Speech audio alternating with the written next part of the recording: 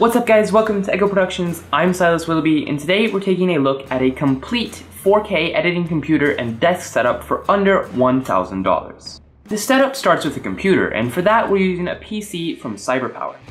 This specific model is no longer for sale, but the newest version goes for $560.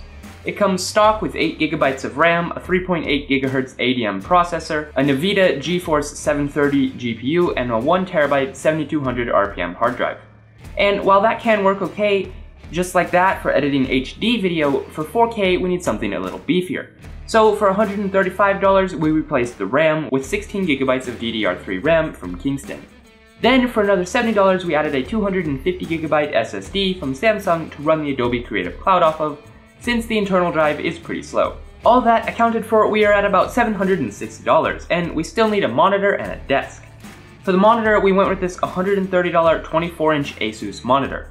It's pretty sharp and color accurate for a low-budget HD monitor. We now have just about $100 for the rest of the setup. So for the desk, I bought this really cheap desk from IKEA.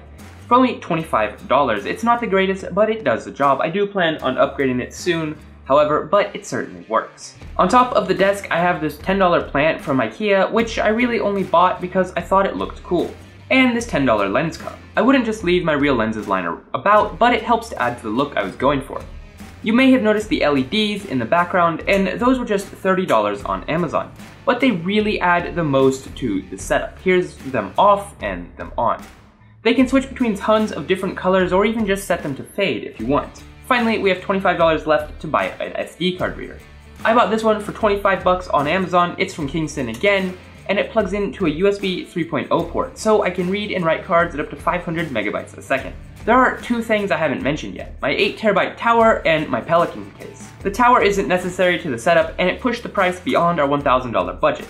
But I've already almost filled it up, so if you're like me and you do a lot of client work or just work in general, you will need a couple of these. And the Pelican case really is just to lift the monitor up, to keep me looking up so I'm not slouching while I'm editing.